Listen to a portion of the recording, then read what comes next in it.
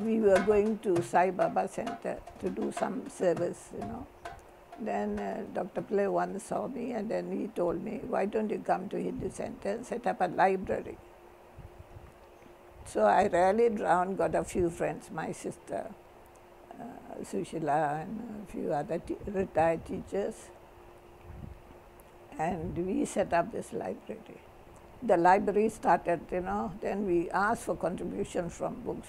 So most of the guests who come there, the members of the Hindu Centre, brought their books. Beautiful old books, you know. Some in loads they would come and put. These were old, ancient, you can say, religious books on different saints and so on. So it took us every day, we would go there and sit down and sort out the books, and we cleared the rooms upstairs and set up a beautiful library and recorded the books. It took us a few months. And then we opened the opening ceremony and everything we had. It was good. Then after that, I think about 2 or 3 years later, I stepped down.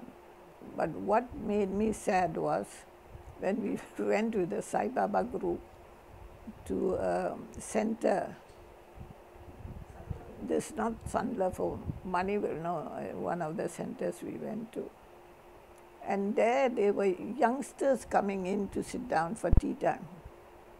I thought it was elderly people. But when I went there, we had cooked and taken cakes and things.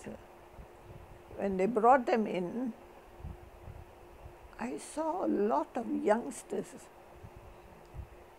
boys, girls, all say about 18, 20s, coming in and sitting, talking to themselves.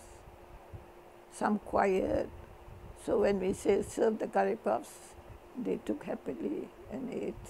They served the cakes. I saw this.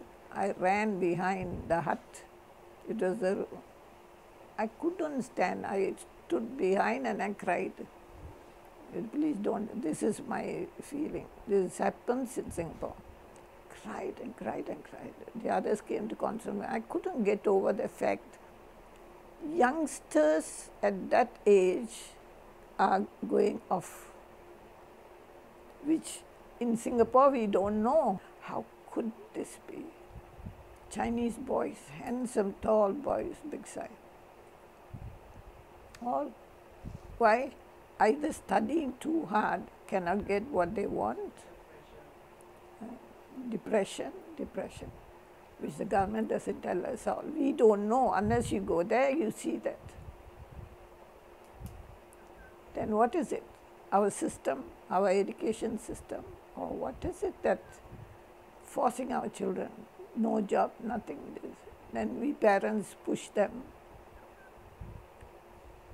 All this is very worrying.